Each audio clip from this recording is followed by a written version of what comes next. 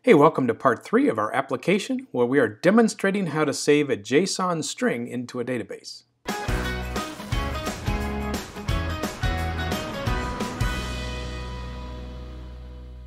So in previous videos, we've created some work here with the DAO object, or the data access object. So we created this save game item.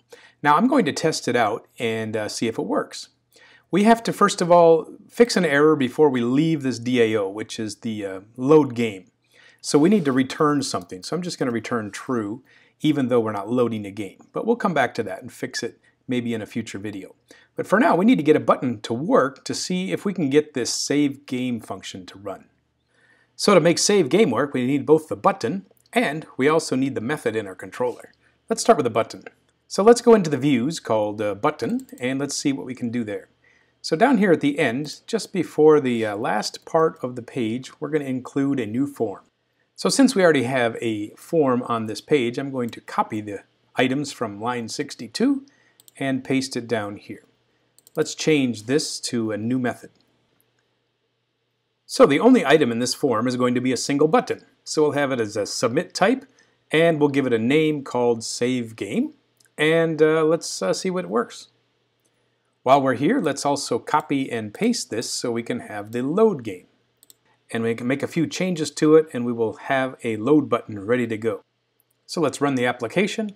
And as soon as you see the app on the screen, you see we have two buttons. We have a save game and load game. Now if I click one of these, we probably will get an error because it's saying that the requested URL is on save. We have not configured that in our controller yet, so we'll have to fix that now. So the controller is expecting an unsave event. Let's go look at the button controller. So we're in button controller now. Let's go ahead and check out all the methods. So we have a constructor we can hide, we have index, and we have the on button click and on right button click. So I'm just shrinking all of those so we don't have so much stuff on the screen. So the first thing we have to do is create a method. We'll make it public and type action result. We'll call it onSave. We'll have to return something. So we'll return a view and we'll have to name this view something like results view. So since we're going to be saving a game, we need to invoke an instance of the database object. So we'll have games DAO as the type and we'll create a new instance of it. So in order to use the game DAO, we need to have a game object. So the game object, remember, has an ID number and it has this JSON string. So we're going to have to instantiate one. Now you notice that I have a red underline that says you need to put in two things here. So we need to put in an ID number. So let's just default it by 1. And now we need the JSON string. So how do we get the JSON string? All we have is this thing called buttons. That's the state of our game. So I want to convert buttons into a serialized object. So in order to convert this list of buttons into a serialized string, we need a new dependency. So let's go to our solution, right-click, and go to our NuGet packages. So manage NuGet packages is what I'm looking for. Now I can choose installed or browse. The one that I'm looking for is this Newtonsoft JSON. Now I don't know how that NuGet managed to guess that I would want this next, but that's the first thing on the list. So let's just click install and see if it works.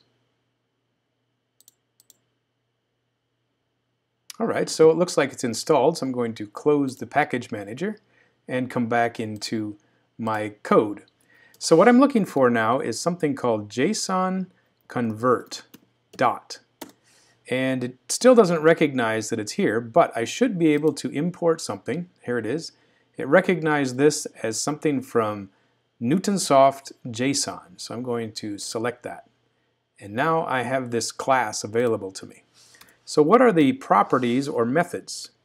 We have DeserializeObject is the first one. I think I probably want serializeObject. So let's choose that.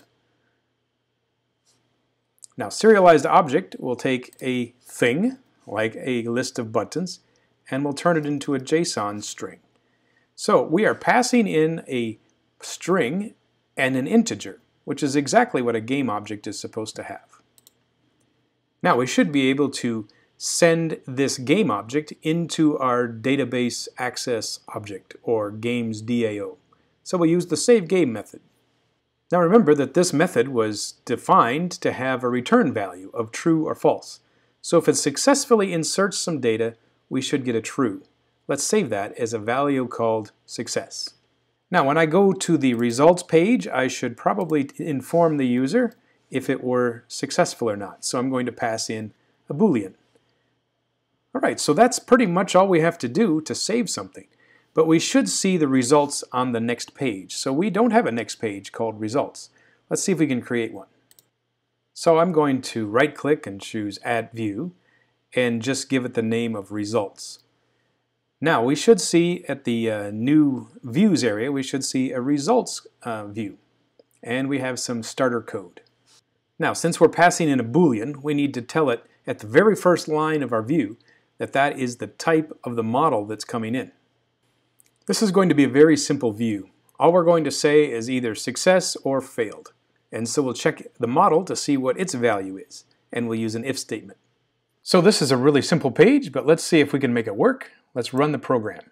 So let's get to the correct URL. So I'll put in button. And I've got our buttons up here. So let's try the save game. So I click here. It says it was successful. Well, isn't that interesting? So if I go back, let's change a few things. I'm going to change everything to red and then try to save it again. And it saved it again. Let's see if it actually worked. So to test this out, I'm going into DBO Games and let's choose View Data. Right click and choose View Data. And then I'm going to push the refresh button. And you can see that I've saved 4 different games now. So I clicked a few times before I tried this video to make sure it worked.